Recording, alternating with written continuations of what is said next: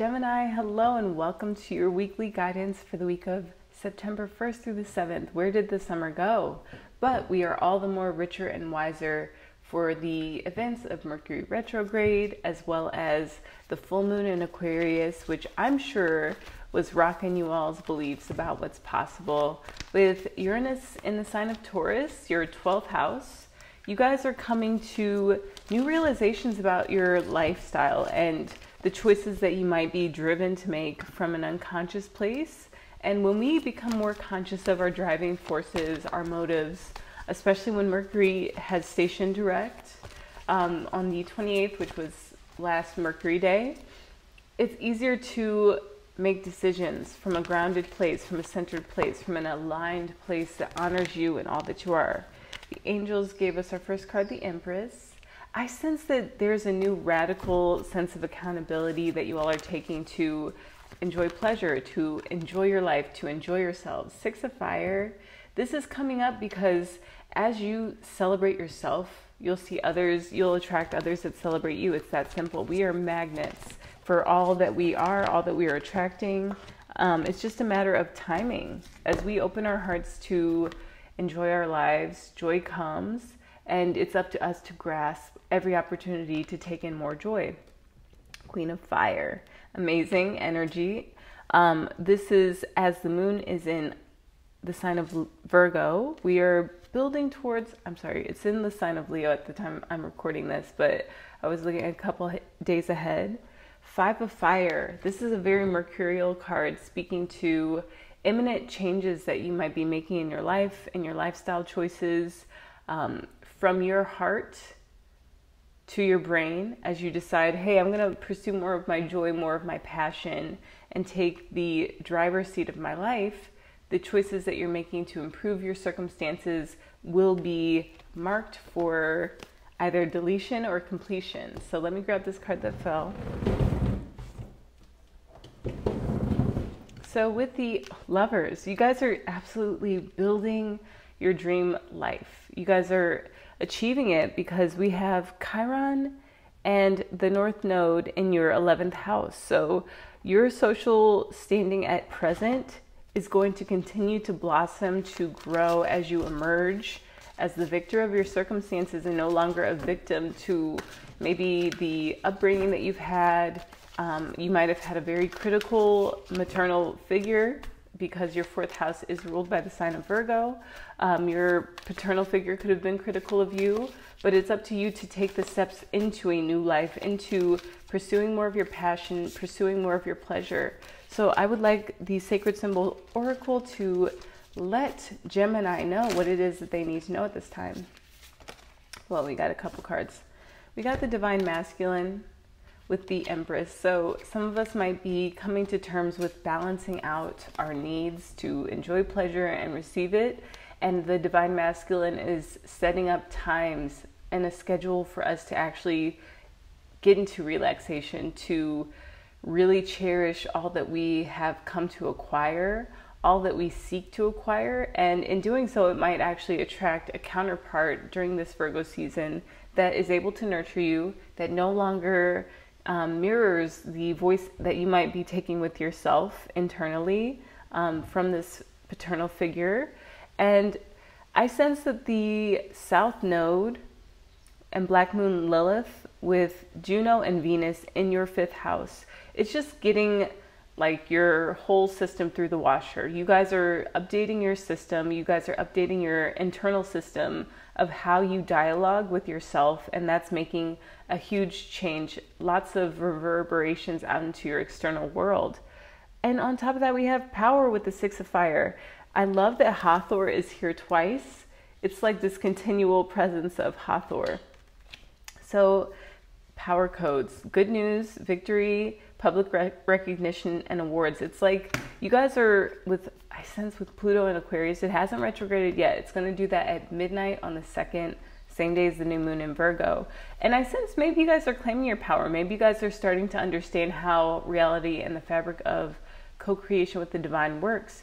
You wish for it, you think about it, and so it materializes.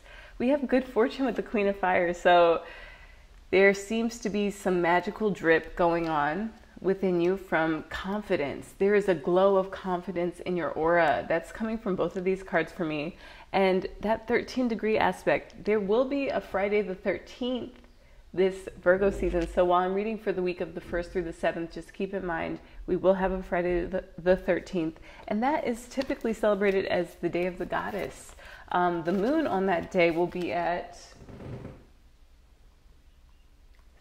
it'll be at 17 degrees Capricorn at the start of the day. And Gemini, that is your 8th house. Your 8th house, when Pluto is in your 8th house, I sense that you guys are going to make better decisions for where you invest your energy on a daily basis for the long-term ambition, the long-term desire. We want to make sure that our desires are aligned with the divine so that when things manifest, we don't have to question where they came from or what they're here to serve us for. With the 5 of Fire, we have magic, and with the Lovers, we have transmute. This is such a powerful reading, Gemini. It feels like you guys are tapping into the potential, the could be, would be, should be now. You guys are empowering yourselves to take a stance for your becoming, and in doing so, you're getting closer to what you love and transmuting any internal dialogue, any internal conflict that would hold you back, repress your expression, and keep you from investing in yourself in the long term. That is what Pluto retrograding into Capricorn for me just feels like, us reassessing the ways that we go about, for you all, making those decisions for the 8th house matters, the house of sex, death, rebirth, your superpowers, your long-term partnerships. And let's actually get the time passages definition of the 8th house for you guys. The 8th house symbolizes issues of death, rebirth, sexuality, and transformation. As this house follows the house of relationship, it refers to the fruits of relationship, and these include the power to change based on new understanding made possible when one is no longer acting solely as an individual but co-creating with the divine. Planets in this house are difficult to interpret, but may refer to how sexuality is manifested or to lessons you need to learn in order to grow and change. And Pluto, as a planetary body, represents, okay, it goes into like the actual planetary discovery. So from an astrological perspective, Pluto is very strong. The famed god of the underworld, in Greek mythology, the corresponding god is Hades. Pluto is a force for change that can be destructive in its power. Pluto rules the sign of Scorpio and is exalted in Leo. Pluto is related to will and intense passion and has a reputation for ruthlessness. As god of the underworld, Pluto can help bring our deepest and most buried compulsions into the light.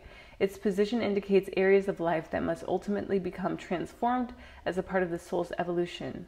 On the lighter side, Pluto is associated with renewal and rebirth. It represents endings, new beginnings, spiritual growth, and rebirth again. The negative expression of Pluto is an obsessive desire for power, which you guys got a lot of that in this reading, which I sense that you guys are actually coming out of any negative grips with power, with authority, as you guys claim power over your own ability to work with your heart. In the chart, the position of Pluto by sign will be shared with other people in the same generation. So you guys might have been the generation to have Pluto in Aquarius, and so many other people have that. Actually, that would you guys would indicate this being maybe your natal sign, just depending on the year that you were born. I'm going to get into the Mother Peace Tarot because I think we get the gist of it. Like with the Empress, you guys got Divine Masculine and the Shaman of Discs. So it's like you're taking your creations out into the world because you understand the value of the time invested in them. In the course of this week, you might just start to do that. You might just start to realize, hey, I've done a lot of investing here, here, and here. These things are things that I want to grow in the long term. So I'm going to start mass manufacturing feelings that benefit me when I show up in my routines, to have a stronger emotional foundation when I go to have these long-term investments. With power, we got the 10 of Wands. These people are in an ecstatic frenzy, which it feels very much like the exaltation of Pluto and Leo. It's like everyone's beating their drum. People are communicating. It feels like a celebration is in order. With the Queen of Fire and good fortune, we have the Four of Cups. And this, to me, I love this card. It represents emotional depth and maybe even this fourth house transit, the energy of the sun moving from 9 degrees Virgo to 15 degrees Virgo, which we'll get to the inside degrees now, just so that we have it stated. Virgo 9 to 15 degrees. So Virgo at 9 degrees is a man mixing cement. And then we go from that to a man inherits a vast fortune. So if you can imagine that trajectory, which we're going to start my 10-day miracle manifestation course on September 2nd. Catch it live, catch it when you catch it, and manifest your intentions. Plant them deep in the soil. That emotional fortification for you, Gemini, specifically will manifest as your social circle. Sorry, not your social circle, but your legacy taking off. If not this year, in the coming 6 months, with repetition, with sustained direction, sustained actions to fortify these intentions. When the North and South Node are in Virgo and Pisces respectively, we will actually start to build this legacy that you guys are due to build, that you guys are due to bring in your genius. With both Jupiter and Mars currently transiting your sign, you all might have a feeling of this power, and know that when your intentions are clear, the rest falls into place, just like that man mixing cement and the man inheriting a great fortune. Gender aside, know that anything is possible when you're clear on your intentions. So for my subscribers joining this reading for the Gemini reading, or for those of you all just watching, hit the bell so you're notified. Subscribe to my channel if you're new here. That way, when I go live, you will see it and you can get clear on your intentions, and we can manifest miracles together in this 10-day period, starting with the new moon in Virgo. So let's get back to your reading. Wow. With magic, we have the Magician and the Five of Fire. So I know that the Five of Wands typically means competing goals, bothersome details, conflict with others, but I sense that you guys are finding a way out and through that. It's like the Five of Wands to me is more representing Mercury's move into Virgo, into the fourth house, from your third house, where there was a retrograde, where you had to rethink why and how and when you communicated and when you held it in. Now we are going to filter everything through the heart. And maybe even this retrograde was a powerful time for you guys to remember your magic, to reclaim how you show up on social media, how you portray and express your talents, what the reason you got so many downloads in your younger, non-judgmental, creative years was in between then and now, and how you can start to mix up that cement that for that staying power, that longevity, that potential that you guys have to manifest and to percolate into a brew that you love, that nice fresh cup of warmth, that cup of sunshine, that cup of your confidence in the world. Wow. And then with the Lovers and Transmute, we got the Five of Discs. So this is the card of showing up daily, repetition, just showing up to show up. If you don't have another reason for doing it, it's just because that five, that mercurial energy is compelling you to keep speaking, to keep sharing your insight, to keep sharing your wisdom, so that when you inherit your fortune, you have the various dividends to make, you have the various cups to fill. And just like that Four of Cups, having the directions covered with maybe even that good fortune. When you know what you're going to do with your good fortune can come. It's like you're holding out this energy, this sustained energy of knowing your confidence, expecting good fortune by setting yourself up for success with intentions. And then you have the directions covered, north, south, east, and west. And in the past, I have spoken to setting up altars in the directions. One of my friends, she's the channel, Krista Marie Miller, speaks to having altars, spaces set up in the four directions so that an energy can come in and can feel welcome. And then you cleanse with like sage, just to make sure that you're clearing out any of your own perceptions that might be cast onto your potential. And with that, you sustain a flow, you sustain a rhythm of receiving and then pouring out what doesn't serve.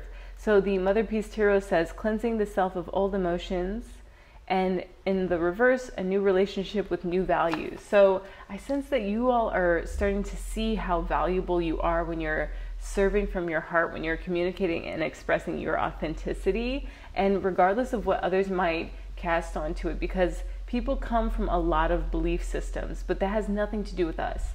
Even when people make issues about us, it's never about us. It's always about the external's perception of who we are, what we're doing to them. Let's get a Goddess Power Oracle and one card from the Salvador Dali Tarot. All right, Goddess Power Oracle, what would you like to empower Gemini with in this amazing week? It feels like you guys are on the glow up. It's because you also have Jupiter at that degree of 19 and Mars at 27, starting on September 1st, setting the week up for you guys to take action in the outer world and action within your interpersonal relationships to manifest greatness, fortune, good luck. We have Mama Kosha, which is water, and she's giving 33. All right, so let's see what this deck has to say.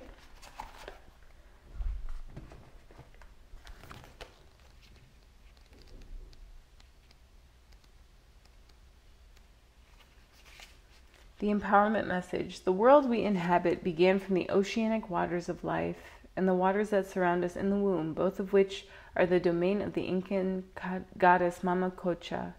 We are most attuned to the qualities of water, as the element of water symbolically represents our emotions. Our emotions move us to make and perceive the world as we know it.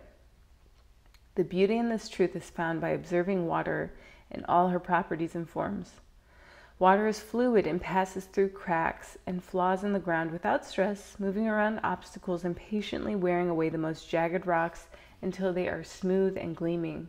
Water ebbs and flows, comes and goes in a powerful rhythmic motion as the seas and oceans reveal their promise of release and return. Water rises up from the ground and seeds the clouds, and then rains upon the earth to ensure growth and sustain life. Can you believe it? You guys got, with this good fortune, it looks like rain and then the Four of Cups. I love this for you guys. Water turns into hard ice and blankets the world in a protective shell, even of soft snow, allowing the dormancy of life to herald a time of dreaming. When the ice melts, the cycles begin again. The answer to your question lies in determining what form of water reveals the condition of your life, and then recognizing the next evolution of your life's potential. I did a personal reading for myself before yours, Gemini, and it spoke to the soul needing a winter as well as a summer, being able to embrace the joy that is yours, especially with the Queen of Fire underlying these cards of good fortune and the Four of Cups. But she's cozy. She's on her throne. She's seated in splendor. Maybe she's dreaming about the summer of her soul. If you are in an ebb, you can expect a flow. If things are temporarily frozen, they will soon melt. If it seems that your world is too wet and temporary shelter is needed, you can expect new growth and sunny days again. Mama Kocha reminds you that the waters of your life are perfect as they are now, and just as perfect in the way they will evolve. Unlimited potential is revealed when this goddess comes to visit. So the best way forward, Gemini, is just consistency. Showing up consistently in your talents and your gifts, making an effort to sustain your emotional foundation by making yourself feel pleasure, joy from being confident and expressing yourself. We have the Ace of Swords as our final card for your reading for this week, Gemini. So let's get to the Salvador Dali Tarot for the practical guidance. Rise and stand up straight. Gain strength from your knowledge and delve into everything you don't yet know. You possess and you will need clear reasoning and staying power. Brain jogging and physical exercise will support your mental faculties. Enjoy your newfound clarity. All right, Gemini, thank you so much for tuning into this reading. I hope you all will join me in the 10-day Miracle Maker course. And until next time, aloha.